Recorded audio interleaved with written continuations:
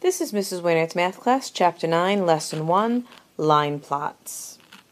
The learning target for today: by the end of the day, you should confidently be able to say, I can use a line plot to help find an average with data given in fractions. This is example number 1. Students have measured different amounts of water into beakers for an experiment. The amount of water in each beaker is listed below. And here I see various different measurements listed, all in the unit of cups. If the total amount of water stayed the same, what would the average amount of water be? I need to find the average amount of water. I have lots of cups here, and the amounts are all over the place. So I'm going to make myself a line plot, which will help me see what's what, and it will help me to find the average amount of water in each beaker. First thing I need to do when I'm making a line plot is see what data I have. So my first data that I find is 1/4 cup. I want to find how many other 1/4 cups I have. So how many 1/4 cups we have all together. So I'm going to write 1/4, and I'm going to count how many 1/4s I have. That's 1, 2, 3, 4, 5, 6, 7. I have 7 1/4 cups, so I'll put a 7 next to my 1/4. Now I want to find the next bit of data I have. So I'm going to find the first number that is not yet crossed out. And I see that I have 1/2. So let's count how many 1/2s I have. First I'll write down my 1/2 and we'll count how many. Cross them out as you go. 1, 2, and that's it. So I have 2 1/2 cups. I'll write that down next to my 1/2. Move to my next number that's not crossed out, and I see that it is 3/4 cup. So let's write that down, 3/4, and let's cross out all of the 3/4 and count as we go. 1, 2, 3. There are 3 3/4 cups, so I will write that down. I notice that I have crossed all of my data out, so I now have all of my data written down with a number next to each fraction. When I'm making a line plot, it's important to put my data in order from smallest to largest. So I'm going to take a look at my fractions. I have 1/4, 1/2, 3/4. And if I look at the fractions and I'm not sure if they're in order from least to greatest, I can compare, as I learned in chapters 6, 7, and 8, Packet F. So I'll compare the first two fractions. 1/4 compares to 1/2. Remember, we do the diagonal multiplication. So I'm going to say 2 times 1 equals 2. Write it down and circle it. 4 times 1 equals 4. Write it down and circle it. And I compare the circled numbers. 2 is less than 4, so I'll put a less than sign right there. Therefore, 1/4 is less than 1/2. I'll move the less than sign up top. Now I'll compare the next two fractions, 1/2 and 3/4, and see if I can figure it out. So write down 1/2 with a comparison circle, 3/4. Remember diagonal multiplication to compare. So 4 times 1 equals 4, circle it. 2 times 3 equals 6, circle it. 4 is less than 6, therefore 1/2 is less than 3/4. So I see that 1/4 is less than 1/2, which is less than 3/4. Therefore these numbers are already in order from least to greatest, and that's what I need for my line plot. So I'm ready to go. And that is in order from smallest to largest, small, large. Perfect, so I'm ready to make my line plot. First step in making a line plot goes along with the name, is to draw the line for the line plot. I use a ruler to draw a nice straight line, very important. Next step for the line plot, I'm going to draw little vertical tick marks or little vertical marks to stand for each of the different types of data. I know that I have 3 different types of data. I have 1/4 cup, 1/2 cup, and 3/4 cup, so I'll need 3 little vertical lines. And there are my 3 vertical lines. Now I will label each line with my data in order from smallest to largest. So we said 1/4 is the smallest amount, 1/2 is the next smallest amount, and 3/4 is the largest of the amounts that I was given.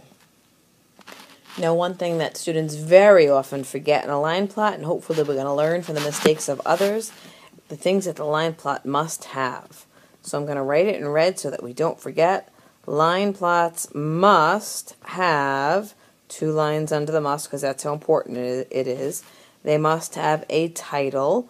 This title would be water used, because that's what this is about, water used, and it must have the unit. This amount of water used is in cups, as we see by each of our units that were written in our original problem. So again, it must have a title with the units. Very important.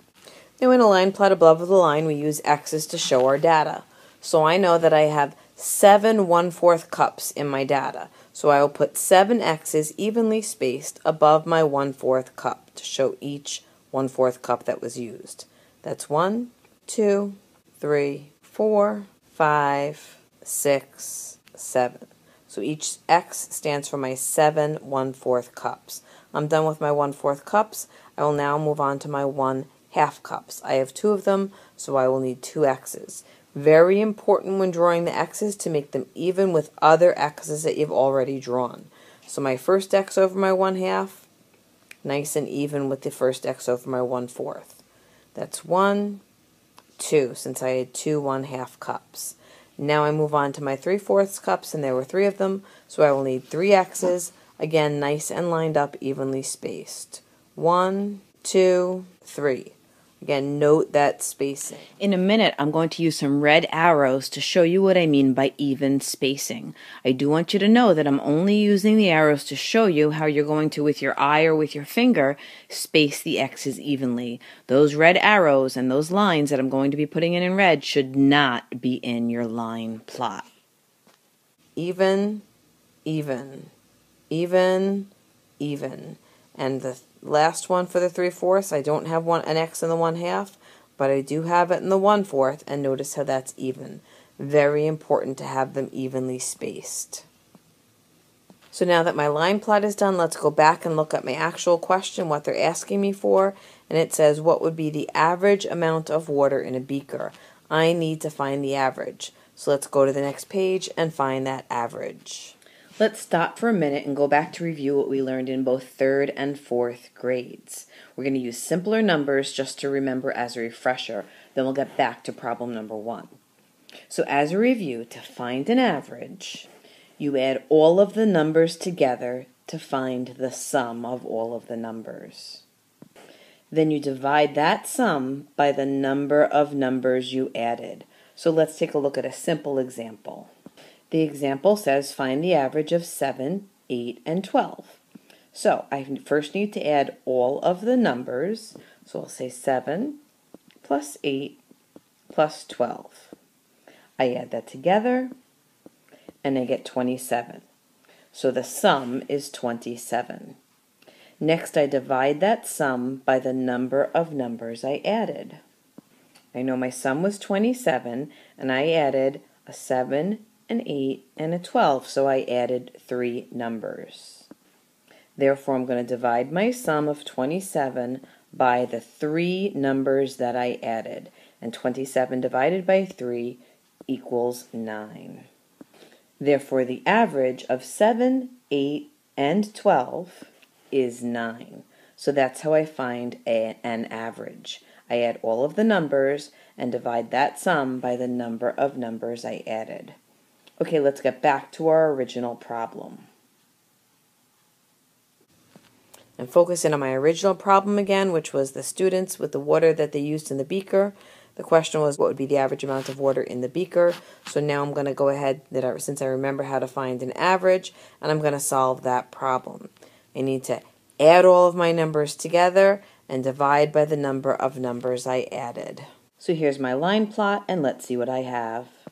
For the 1/4 cup, I have 7 times 1/4, put that in parentheses, plus, for the 1/2 cup, I have 2, so I'll say 2 times 1/2, plus, for the 3/4 cups, I have 3, so I'll say 3 times 3/4, and I'll put the entire thing in brackets. And the answer to that will be the sum, because it will be all of the numbers that I've added together. So the answer to this will equal the sum. So again, to find the average, you add all the numbers to find the sum, and then you have to divide by the number of numbers I added. Let's see how many numbers I will have added. I count my x's. 1, 2, 3, 4, 5, 6, 7, 8, 9, 10, 11, 12. So once I get the sum, I will divide that by 12, and that will give me my average. Okay, let's move to the next page to find that sum. So I'm going to solve my first parentheses, which is 7 times 1/4. I'll rewrite it. I'll make it 7 over 1 times 1/4, because you know when I multiply or divide fractions, it has to be full fraction by full fraction. I do x11, 7 and 4, I cannot reduce. 7 over 1, there's a 1. 1 over 4, there's a 1. So that I cannot reduce. I'm simply going to multiply numerator times numerator, denominator times denominator. So 7 times 1 equals 7. 1 times 4 equals 4. That is not a proper fraction. It will not work in a chicken fight. So of course I have to drop it down into the division box. 4 goes into 7 one time with a remainder of 3. So I'm going to make it 1 and 3/4. So that's the total for my 1/4 cups. Now let's take a look at my next parentheses. 2 times 1 1/2. So I'll write 2 over 1 to make it a fraction times 1/2. I see that I can divide both of my 2's by 2. 2 divided by 2 is 1. 2 divided by 2 is 1. So my new problem is 1 over 1 times 1 over 1, which will equal 1 over 1, which equals 1. Take a look at my next parentheses, which is 3 times 3/4. So again, I'm going to say 3 over 1 to turn it into a fraction times 3/4. I cannot simplify here, so I'm going to multiply. 3 times 3 equals 9. 1 times 4 equals 4. I have 9/4. That is not a proper fraction. It will not work in a chicken fight, so I'm going to drop it down into the division box, and I have 9 divided by 4. 4 goes into 9 two times with a remainder of 1, so I'll turn that into a fraction to make the answer of 2 1/4. So now I've solved everything in the parentheses, which is my first part, part A. Now for part B, I am going to need to add them all together. So I have my 1 3/4, which I did in orange, plus my 1, which I did in blue. Remember, whole numbers get lined up in their own column, fractions get lined up in their own column, plus my 2 1/4 that I did in green. I add them all together. Remember, when I add fractions or subtract fractions, the denominators need to be the same. They need to be common, and they are. They're both 4, so I'm good. So 3/4 plus 1/4 equals 4/4. 1 plus 1 plus 2. Well, 1 plus 1 is 2 plus 2 gives me 4. So I have 4 4/4. I know that any number over itself is a whole. Therefore, 4 4/4 is the same thing as 5. So there's a total of 5 cups of water, and 5 is my sum. If I go back to this previous page, I remember that I said after I get the sum, I have to divide it by 12, since there were 12 x's altogether. So my sum was 5 divided by 12. 12 goes into 5, 12 too high, put my finger down 0 times. 0 times 12 is 0. 5 take away 0 is 5. Since I was working with fractions, I'll put my remainder as a fraction. So my remainder 5 becomes my numerator. My divisor 12 becomes my denominator. I have 0 and 5/12, or simply 5/12. I do need to make sure my final answer is fully simplified, so I'll find the greatest common factors of both 5 and 12 to simplify. Factors of 5 are 1 and 5.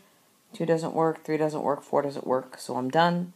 When I go through my 5s, do I say 12? 5, 10, 15, nope. Therefore, my GCF is 1. We know if my GCF is 1, my fraction is done. This was a word problem, so let's go back and put 5/12 into my final word problem answer. Go back to my original problem. The question says, what would be the average amount of water in a beaker? So the average amount of water in a beaker is 5/12 cup. Notice that It's not cups, plural, it's cup, singular, because there are no whole cups in there. There's no whole number. It's not a mixed number. It's not a whole number. It's simply a fraction. 5/12 is less than 1, so your unit should be singular. The average amount of water in a beaker is 5/12 cup, and that's the final answer. Also, I want to point out, notice in this line plot, there are no arrows connecting the x's. I only did that originally in the problem to show you how to line up the x's. But a final line plot should simply look like this, what you see here in black. It's the line with a tick mark for each unit. The numbers that you label the tick mark with are in order from least to greatest. You have a title on the bottom with the unit in parentheses, and you have an X straight as possible, straight up over each amount. Your X's are lined up from left to right so that you can look at the line plot and quickly and easily see the differences between each amount. Please stop the video and complete worksheet number 1 right now.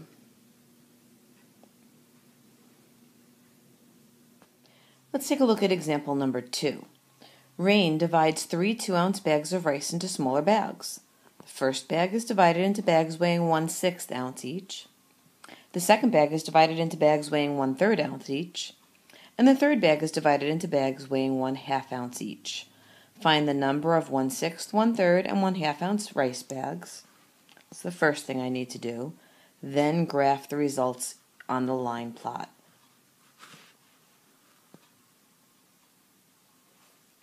Then graph the results on the line plot. Let's go back to the question and see what I know. I know that Rain will divide 3 2-ounce bags of rice into smaller bags. So she's got 3 bags. They each weigh 2 ounces, and we're making them into smaller bags. Okay, I know that the first bag is going to be divided into bags that weigh 1/6 of an ounce each. The second bag of rice is going to be divided into smaller bags weighing 1/3 of an ounce each. And the third bag of rice is going to be divided into bags weighing 1/2 ounce each. So let's draw a picture because I think that will make it a little bit easier to understand. So here's my first bag, same color, that maroon. I underlined it in my problem, first bag. I know that she had 3 bags, each weighing 2 ounces, so this first bag started off weighing 2 ounces. I know that she's going to divide it into smaller bags, so I'll put an arrow here, and I'll draw a smaller bag, and each of those smaller bags is going to weigh 1/6 of an ounce, as I circled in maroon. So 1/6 of an ounce. She'll make another smaller bag that's 1/6 of an ounce, because each one is 1/6 of an ounce. I don't know how many smaller bags she'll make, so I'm going to put a dot, dot, dot, like a keep going, until I use up all 2 ounces of that rice. Okay? I know that the second bag of rice, which I underlined in green, so I'll draw it in green. Again, each bag started out as 2 ounces. I'm going to divide that up into smaller bags, and each bag is going to weigh 1/3 of an ounce. So here's a smaller bag that's 1/3 of an ounce. It will break into another smaller bag that's also 1/3 of an ounce. How many smaller bags will it break into? I don't know, so I'm going to put dot, dot, dot to say I have to keep going and find out how many 1/3 ounce bags I can make from the original 2-ounce bag. Okay, let's look at a purple. Our third bag, so I'll draw that in purple. Again, each of them started out as 2 ounces. I'm going to break that into smaller bags, and each of these ones will break into smaller bags that are 1/2 an ounce. So I'll draw a smaller bag that's 1/2 ounce. It'll break yet another smaller bag that's also 1/2 ounce. They're all going to be 1/2 ounces for this one. I don't know how many little bags I'll need, so I'll put dot, dot, dot to tell me I have to keep going and figure that out. Well, how can I figure out how much each bag can break into? Well, look at the picture. If I go back to maroon, I have a big bag, a total of 2 ounces. I'm going to break it into smaller equal groups, 1/6 of an ounce each. When I have a total, and I'm breaking it into smaller equal groups, what type of math is that? That's right, that's division. So I'll say my total of 2 divided by smaller groups of 1/6 ounce each, 2 divided by 1/6. Okay, let's rewrite this. We're going to do keep, change, flip. So keep 2, I know we need to turn that into a fraction, so I'll make it 2/1. 2 over 1, change division to multiplication, and flip 1/6 to 6 over 1. I'm going to do my x11, but 2 and 1 is a 1, 1 and 6 is a 1, 2 and 1 is a 1, 6 and 1 is a 1. There's no x11 that I can do, so I'm simply going to multiply numerator times numerator and denominator times denominator. 2 times 6 equals 12, 1 times 1 equals 1. I have 12 over 1, which I know is the same thing as 12. So I have 12 1/6 ounce bags for the first bag. That first bag separates into 12 1/6 ounce little bags. Okay, let's take a look at my green for my second bag. Again, I started with 2 ounces, and I'm going to divide them into equal groups of 1/3 ounce each. Start with a total. Dividing it into smaller equal groups is a division problem. So for my second bag, again, I started with 2 ounces in the big bag. I divided it into smaller bags with 1/3 of an ounce into each bag. Multiply and divide fractions, I need fractions only, so I'll put 2 over 1. Now I have fractions. When I divide, it's keep, change, flip. 2 over 1 is what I'll keep. I'll change my division to multiplication, and I'll flip 1 over 3 to 3 over 1. x11, I check it out, and there's all 1s, so I cannot simplify. So I'll do numerator times numerator. 3 times 2 equals 6. Denominator times denominator. 1 times 1 equals 1. And I know that 6 over 1 equals 6. So I have 6 1/3 ounce bags from that second bag of rice. Let's move on to my third bag, which was the purple. For the purple, again, I started with a 2 ounce large bag of rice, and I'm going to separate it into smaller bags. For my third bag, I know that I started with a large bag of 2 ounces. I'm going to separate into smaller bags of 1/2 ounce each. So my total is 2.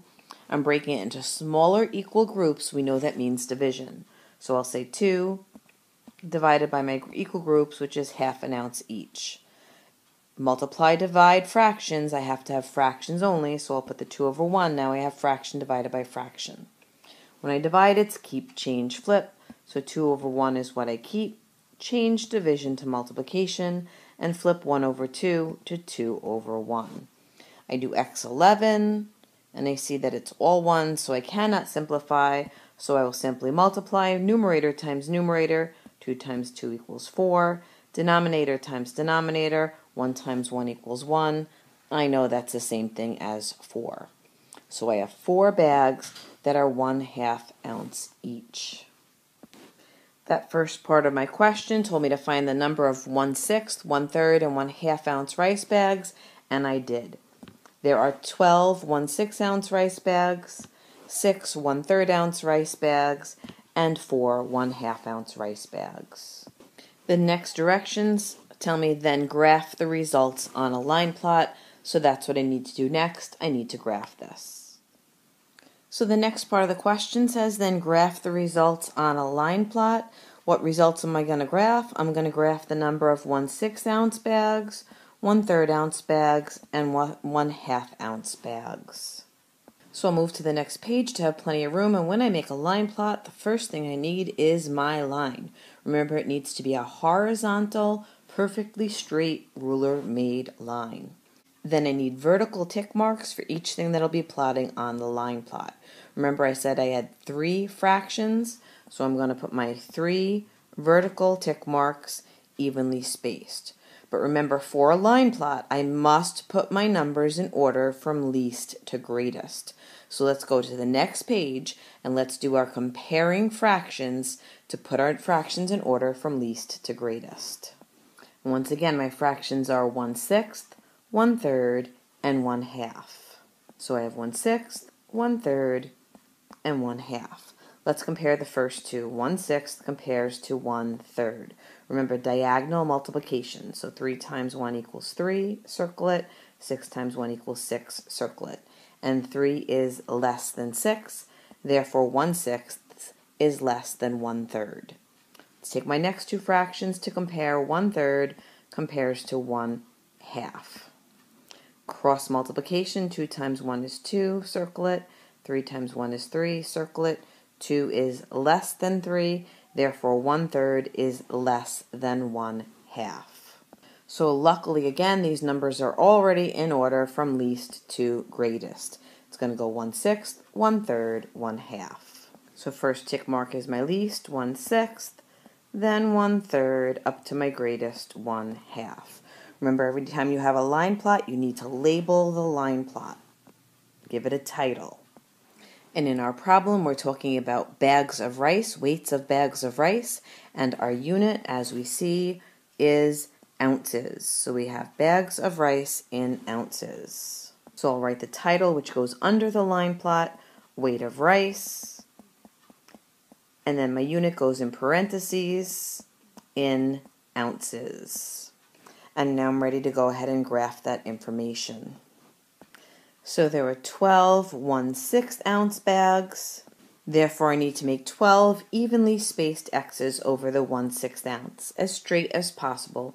1, 2, 3, 4, 5, 6, 7, 8, 9, 10, 11, 12. How many 1/3 ounce bags were there? There were 6 1/3 ounce bags. So I'll make 6 X's over the 1/3, doing them nice and straight and lining them up evenly with the X's on the left side. So that's 1, 2, 3, 4, 5, 6. I have 6 1/3 ounce bags. And finally, we had 4 1/2 ounce bags. So we'll put 4 X's above the 1/2. Again, making them as straight as possible and making them even with the X's to the left of them. So it's 1, 2, 3, 4. So I have now graphed my results on a line plot. Remember, I have a nice horizontal straight ruler line. I have a tick mark for each amount, which is a 1/6 bag, a 1/3 bag, a 1/2 bag. I have a title that says weight of rice with a unit in ounces, and I have the correct number of X's for each amount of bags. 12 X's for 1/6 ounce, 6 X's for 1/3 ounce, and 4 X's for 1/2 ounce. I have completed my line plot. So the question told me to find the number of 1/6, 1/3, and 1/2 ounce rice bags, and I did right here, here, and here. And the question also told me to graph the results on a line plot, which I did right here. I have fully answered all parts of this question. Please stop the video and complete worksheet number 2 right now. Let's review. When making a line plot, we need to make a horizontal straight ruler line. We need to make a tick mark for each amount of data that we're going to plot on this line plot. We need to label each tick mark with the number that it represents. Those numbers must be put in order from least to greatest on the line plot. So do a comparison ahead of time if you need to make sure you're numbering them in order from least to greatest. You need to have a title at the bottom of the line plot, as we see here in black, what are used, and then the unit needs to be in parentheses, so in cups, or if it was ounces, in ounces, or whatever it was, put it in parentheses. You'll have an X above the tick mark in a nice straight line for each unit that you have. So for each 1/4 cup, there were 1, 2, 3, 4, 5, 6, 7 of them. So you have 7 X's because there were 7 1/4 cups. There were 2 1/2 cups, so you have 2 X's. There were 3 3/4 cups, so you have 3 X's. Notice that the X's are nice and straight, and they're also lined up from left to right. Sometimes when working with line plots, they'll ask you to find an average. And remember, to find an average, you add all of the numbers to get the sum, and you take that sum and divide it by the number of numbers you added. So in this example of whole numbers, we had the average of 7, 8, and 12. We added 7, 8, and 12, got the sum of 27. There were 3 numbers. 7 was the first, 8 was the second, 12 was the third. So we divided that 27 by the 3 numbers we added, giving us 9. So the average was 9. And something else to notice, a good thing about a line plot is that you can look at the line plot and you can see right away which amount has the most and which amount has the least. When I look at this line plot, which has the most, 1/4, 1/2, or 3/4? That's right, it's 1/4, which has the least. That's right, it's 1/2. But if you look at the data like we saw originally given to us, that makes it very difficult to see which one has the most and the least. So the line plot is useful as a quick glance to know which one has the most and which one has the least. Hopefully by now you can confidently say, I can use a line plot to help find an average with data given in fractions. As always, we will be practicing this more in class. If you have any questions or concerns, please see a teacher. We will work with you and help you to understand it. Good luck with the lesson.